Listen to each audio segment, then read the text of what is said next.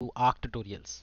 This is Testing Concept Series, in which I try and cover all the concepts that are equally important for both developers as well as our QA teams. These concepts are equally important for you to grow in your career. As you grow along, you will come across these terms and you need to be familiar with all these concepts. Keeping that in mind, I have created this series. Today is part 8 of the series where we are learning about accessibility testing. This is part number 8, episode number 8. If you have missed out on the previous episodes, I'll request you to please check them out. All are important concepts and equally important for you to remember and grow in your career as well. Also, there will be a continuity in learning, so make sure you see all the episodes which are there in the playlist. Alright, so now let's talk about what is accessibility testing. Accessibility testing is the process of evaluating how well a computerized system or application can be used by people with disabilities. There are certain standards and guidelines that have been set aside of how an application should be behaving, and that is keeping in mind with people with different disabilities like visual impairments, hearing impairments, mobility impairments, etc. A classic example of a person who has only one hand, right? He should still be able to navigate with keyboard, right? Easily. A person who can't see clearly or has color blindness, he should still be able to use it. So our colors, the palette that we use has to be nice and compatible. If somebody cannot clearly see things, they should be able to hear it using screen readers, etc. These are some of the examples and classic use cases of accessibility testing. Accessibility testing helps us find any potential barriers, right?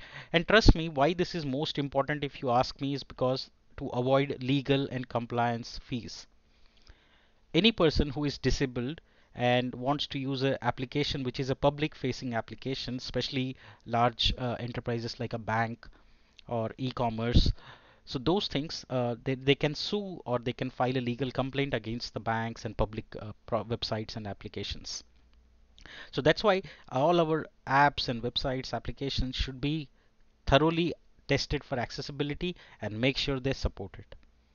Also, it improves the overall usability, user friendliness and inclusiveness of a system.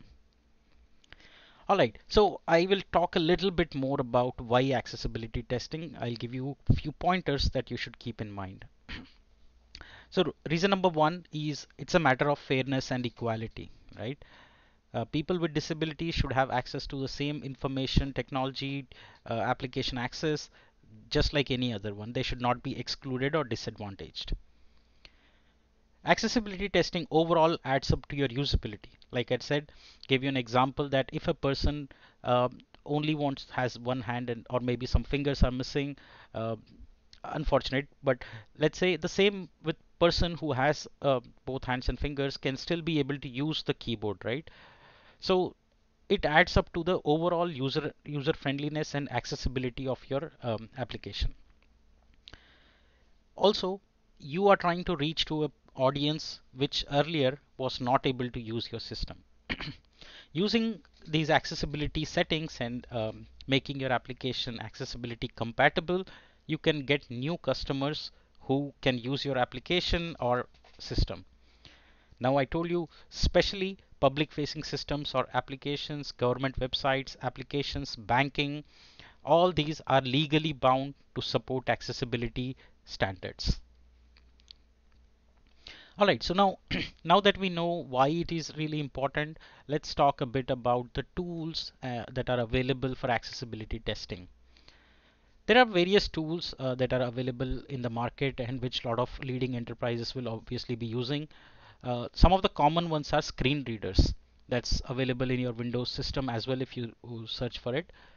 So screen readers will basically extract the information and put it out a audio output, right? So basically it will read the whatever is there on the application or the document and will just read it out. That's an excellent way because people with visual impairment, right? If there is some color blindness, they can't see, they can still be able to hear the entire document or the web page using screen readers. The next is keyboard simulators. I told you that you should have short, like if you don't want to, if somebody cannot use a mouse, right, or some other pointing device, they should still be able to navigate your application using keyboards. That's why one reason developers add is tab index 0, right? If you know developers, you'll know that you add tab index 0. When you add that, you will be able to navigate through the keyboard.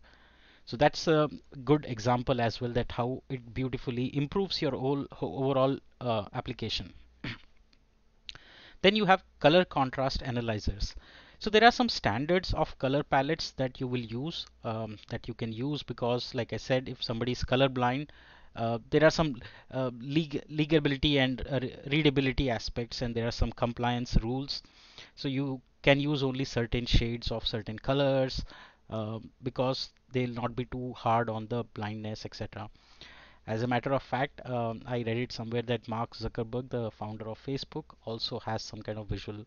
Um, um, I don't know. Again, it's I read it somewhere. I'm not sure, but comment in the comment section. You let me know if you have heard that rumor or if it's true. All right. So next one is HTML validators. Validators, we all know that we will make sure that our syntax, structure, they're all well coded according to the industry standard, because a lot of times search engines, SEO, spiders, web crawlers, data scrapping, all those things will come in handy with the HTML validators. Finally, you have some premium paid licensing tools which are part of accessibility checkers. What they do is they run through a system, and they will find out all the things that are missing as part of your accessibility checklist. So these are all the common tools and um, process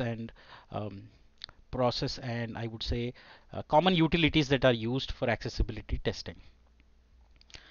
Let's talk about some of the common use cases real quick.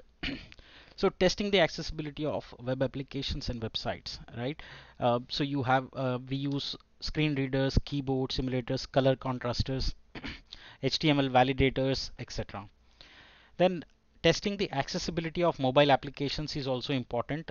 We do the same process. Process is same. We use simulators like browser stack. Then you have lambda test, etc. to check all of those. Then testing the accessibility of documents.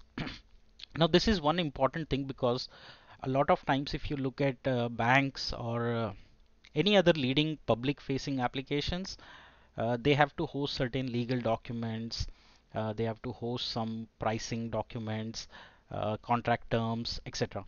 Now those PDFs or HTMLs that need to be compatible, they should be easily able to access and readable, right?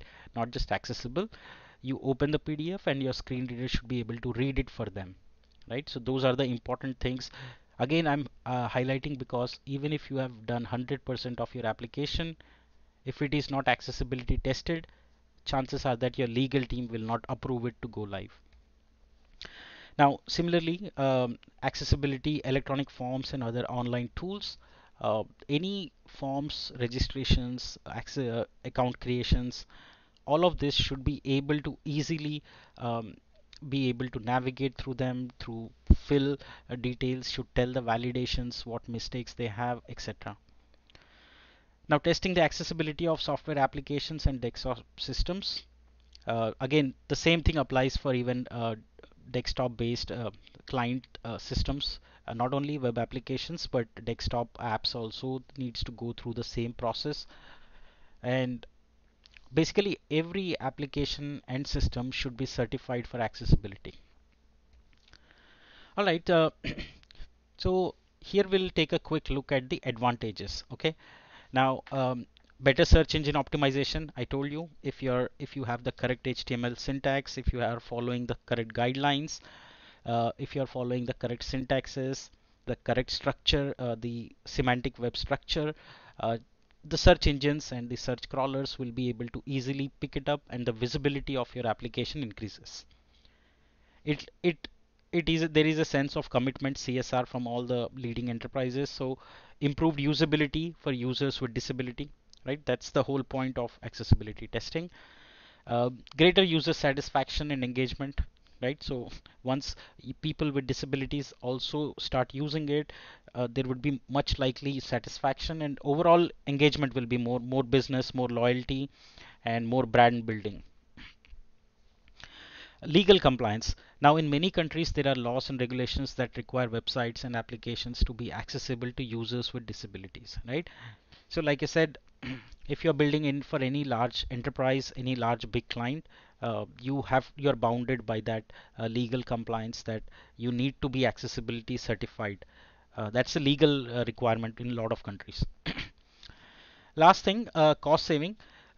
So if you look at the long run of any web application, right, the legal fees, the legal action, lost customers, lost business, potential converts of buying your products in your shopping cart, etc. So there are a lot of cost attached to it, hidden cost, and that we can definitely avoid by making our websites and applications accessible and certified with that. All right, that's all on the accessibility testing. I hope the concept is clear, and I hope some fundamentals are now clear. Why we require accessibility testing, what are the different process and tools that we use, um, what are the complications if we don't follow accessibility testing. All right, so that's all about in today's episode as part of the concept series. In the next episode, I'll cover about smoke testing. And if you like my work and tutorials, please continue buying me coffee at buymeacoffee.com/arttutorials. Thank you so much for joining. I'll see you in the next episode. We'll learn about smoke testing in detail. Thank you so much for joining.